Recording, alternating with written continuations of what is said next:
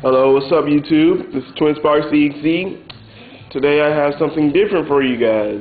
If you watch my other live video, you'll remember I think I said something about another channel I had where I did tutorials. Hold on, let me turn this TV off. It's hard talking over TVs. Anyway, so yeah, I was talking about my other channel which had to do stuff and more live videos like this one.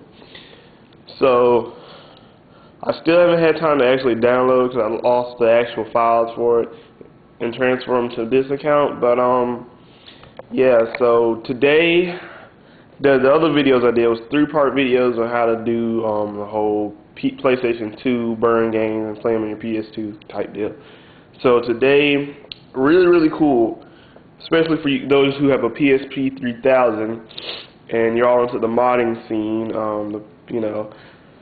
When I first got mine, I was very disappointed that it wasn't being able to hack, and that was like December. Like halfway, we haven't even made it to the half-point mark in the year where we're close, and we've already have custom firmware for the PSP 3000.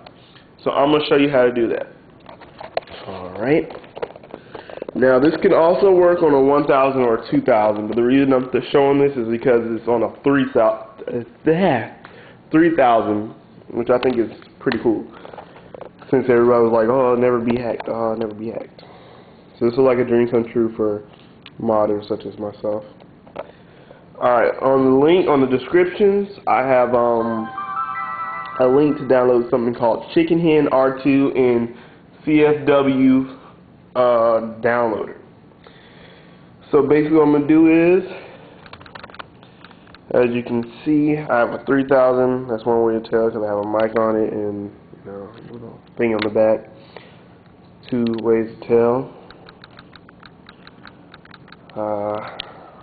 See what version I got. You gotta have version 5.03. If you have 5.50, I think it is, kind of out of luck for now. If you're a modder, you know it's not good to upgrade all the damn time. Alright, ooh, crap, wrong place. Alright, the Chicken Hen R2 was just a TIFF exploit, and you're gonna put that in the root, not the root, but in your photos, so it's gonna look like that. Now, before I continue, there is some kind of problems with it. Sometimes it doesn't load on the first time. I don't know how long it's gonna take me to do it. I hope it works on the first time to save time on this video. I backed up everything on my computer and like totally reset everything, format everything, and this got to work. But I don't think that's really necessary. I think I read some instructions wrong. So just click on the folder without scrolling, and it should do that. So if it doesn't work, it'll just freeze up on you and do nothing. But if it does that, it'll restart. Now with Chicken Hen alone, you can just play some simple homebrews. You can't play stuff, you can't do like IR shell and all the complicated stuff that requires plugins. Plugins won't work on here. But you know, Chicken Hen was useful. I was using it to play Game Boy Advance. And it should say that. Now you can do homebrews. Now get the custom firmware loaded 3.10 and start it up once you got Chicken Hen.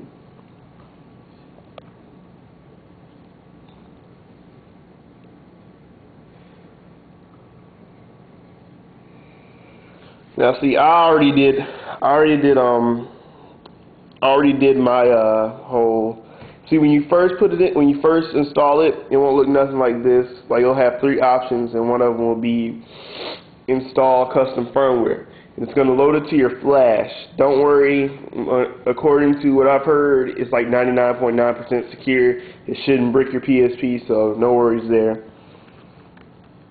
But you know, let's just say you got all these options afterwards, and you can uninstall it. Ooh, what did I just do?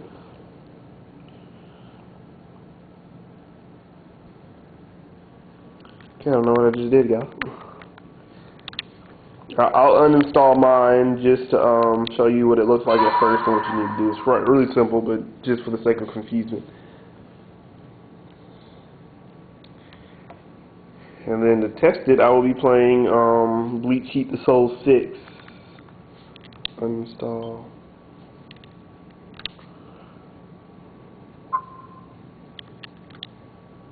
Alright.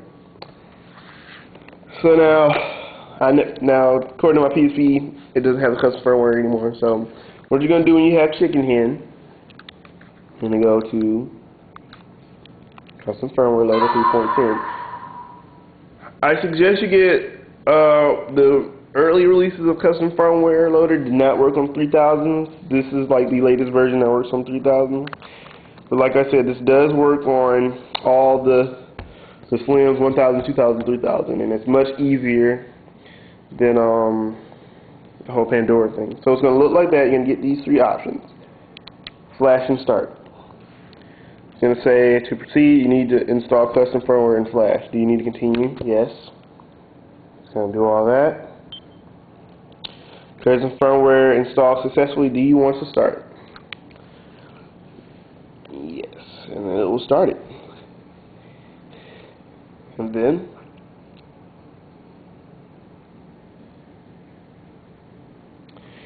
you come out of that app, and ta-da! You have custom firmware on a 3000.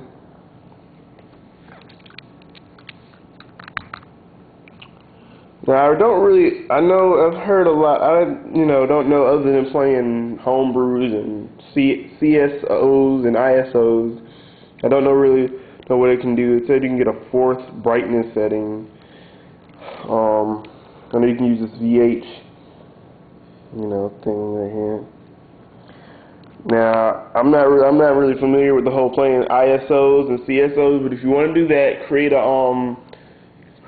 once you got the CSO or the ISO, create a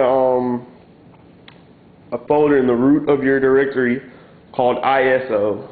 Just call it ISO in all caps, and put your ISOs there. It didn't work when I tried the normal UBS ISO mode, but when I tried that, it worked. So I don't know if that will work with everything. Somebody can correct me or make clarifications of that. Come out of that. Go into games. Now you notice that wasn't up there when I went into games before. Oops, wrong button.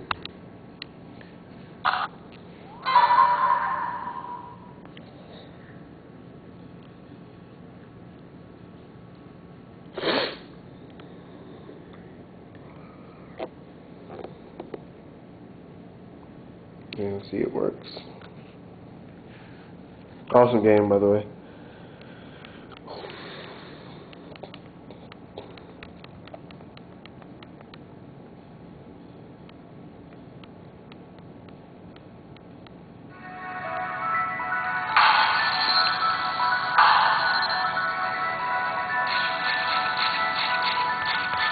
As you can see, I'm playing a CSO file on a PSP 3000.